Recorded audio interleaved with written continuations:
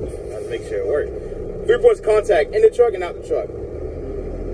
I'm gonna practice this straight back, right? I'm gonna show you what they were showing me all the time. But don't forget to subscribe to the #1 freight broker, owner, operator, truck driver, video vlog in the world.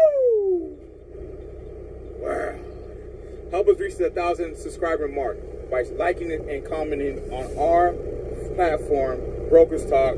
And don't forget, the #1 thing to do is subscribe. We need 1,000 subscribers by October 1st, 2022. With that out the way, let's practice straight back. So I'm gonna release the parking brakes. Put the bad boy in the reverse. Make sure my lanes are clear.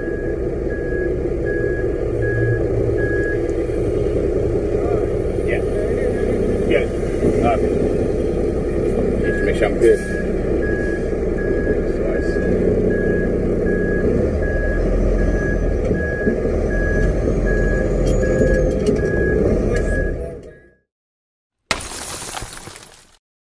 All right.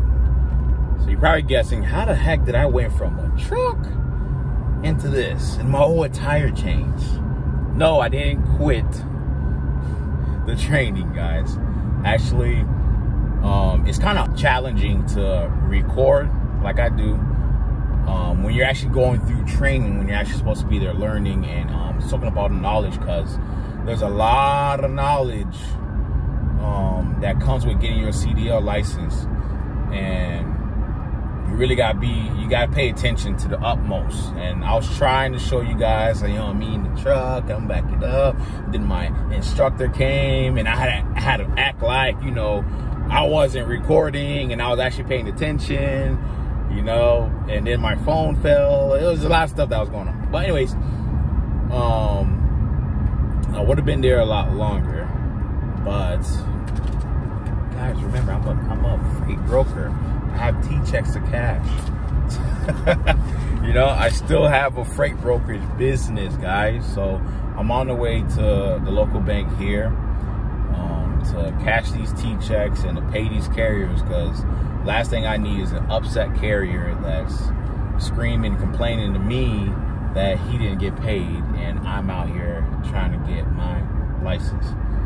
So that's what we're heading to right now. But I want to give you guys a quick recap of today, how it went. And to be quite frankly honest with you guys, it actually went pretty well. It went better than yesterday. You know, yesterday I was kind of down because it was so much knowledge coming in. You know, I was soaking up so much stuff that was kind of like unbearable, you know, at the time. And I'm like, oh my goodness, am I gonna even pass this test? Because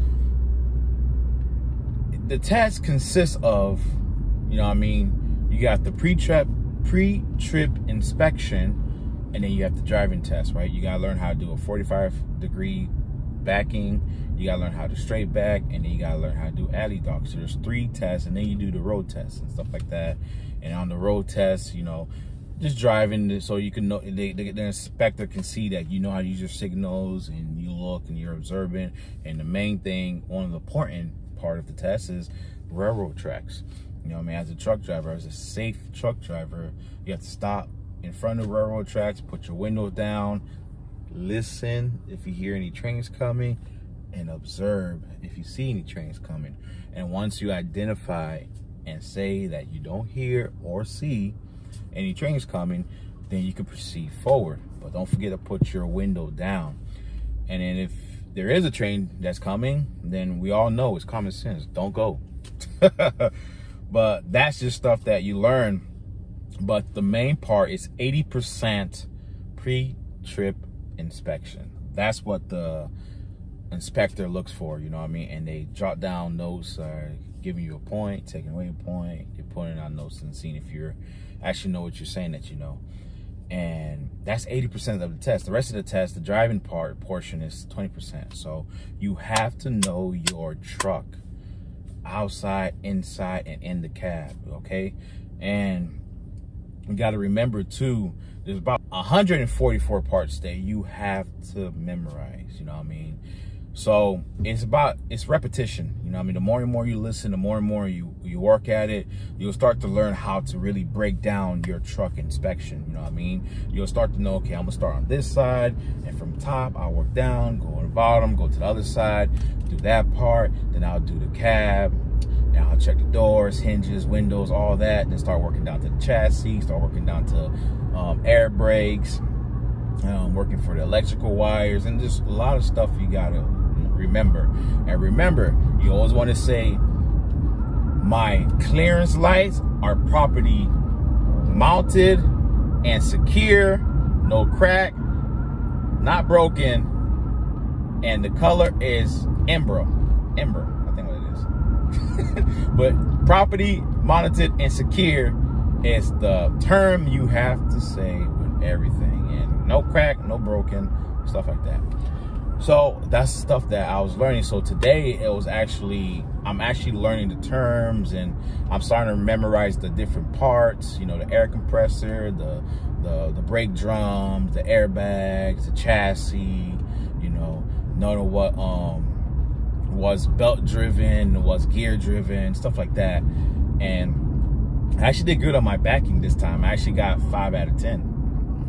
Last time it was 2 out of 10. Now I got 5 out of 10. So I'm kind of getting better at backing. And when you're backing that truck, you want to keep it in a straight line, right? You got 2 yellow lines, one on your right, one on your left. And you got to back it into the cones. And when you're driving a regular car, you want to back up, you turn that thing, you know what I mean? You can back up. But with a truck, you want to make sure your hands are on top of the wheel. And if your trailer is more to the left, you want to turn with your right hand, right? So you want your right hand to be kind of at 11 o'clock. And if your trailer is more to the right, you want to turn with your left hand. And you want to make sure that your left hand is more to 1 o'clock. You don't want to do big turns, because what's happening, you're going to veer that trailer to the right. Or you're going to veer it to the left or far right. And you got to remember, you're walking that trailer, you know what I mean? The trailer's going to do what it do. If you don't know how to control the trailer, best and believe that trailer is going to do what it wants to do. So that's one aspect of learning how to back up the trailer or back up the truck.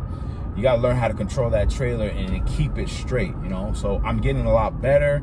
I'm learning the hand positions a lot better now, because, you know, we're all taught how to drive smaller cars. So when we get in the semi truck with a trailer on there, it's like reprogramming the mind and telling the mind, no, you don't do it this way, you don't do it that way, you gotta do it this way and this way.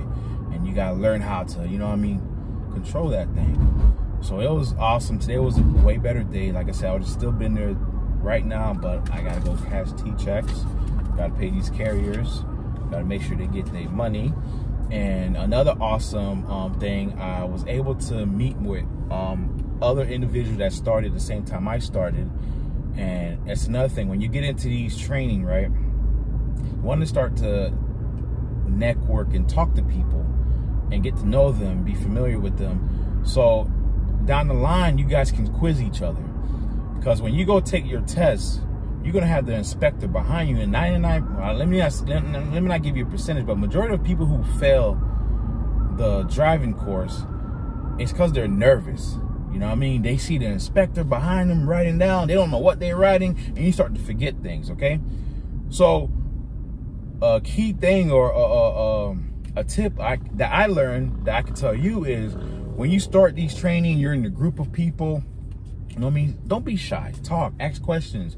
You know what I mean? Talk with someone, you know what I mean, that you connect with, and you guys can quiz each other. You know what I mean? You can walk down. He can have the piece of paper in his hand while you're pointing out the different objects that you got to know in the pre-trip inspection. And he can say, okay, you did good, or hey, you're missing something.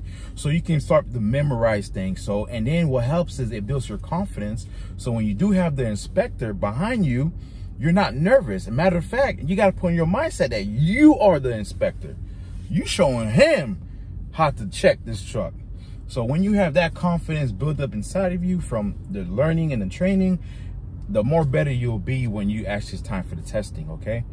So that's what I was able to do today. Yesterday I didn't do that because I was just like, I don't want to talk about that. But today I was more outside of my comfort shell, and I started talking to people and just started networking. I met a couple of guys who actually were freight brokers, and they had trucking companies that are booming, doing great. And they're telling me, like I said, right now is the best time, freight brokers.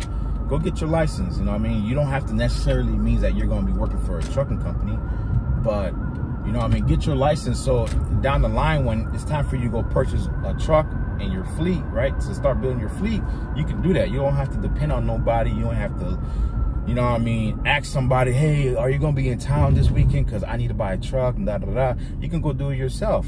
And on top of that, too, if you have a carrier that broke down on the side of the road, you can quiz them. You can say, hey, did you check this, da-da-da? Did you do a pre-check inspection? Did you do? So you can know, you know the terms as well. And then if you have a carrier that says, hey, I'm not driving, I'm done, da-da-da, you can say, all right, bet. I'll be on my way and go get my truck. You got your license. So that was one thing that kind of showed me that I was on the right path, was actually seeing other freight brokers getting their license. And like I said, right now is the best time to get your license, because I don't want to say too much, but everybody knows if you've been following the trucking news, you know, next year it might be a little different story. I'm not saying it's going to be impossible, but it's going to be a little bit more, you know, regulated.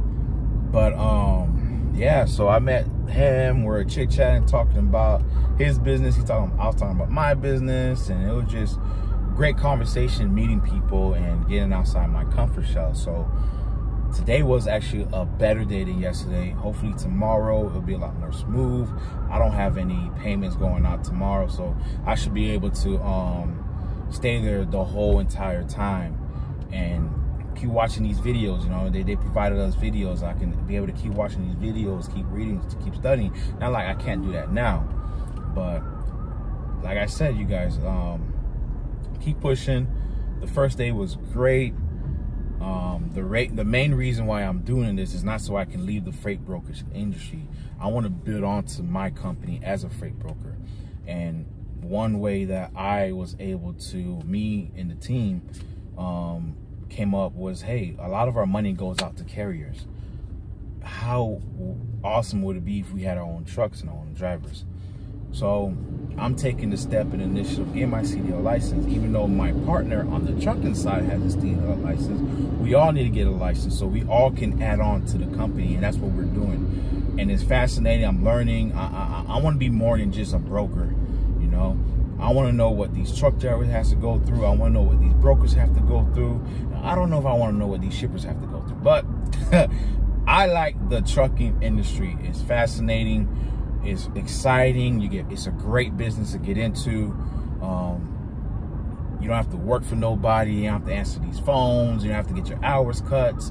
Everything is on your time and on your experience, right? You work hard. And when you work hard in this business, you get paid well. You can work hard for another business and not get paid well at all, okay? So that's why I love the trucking business as much as I do.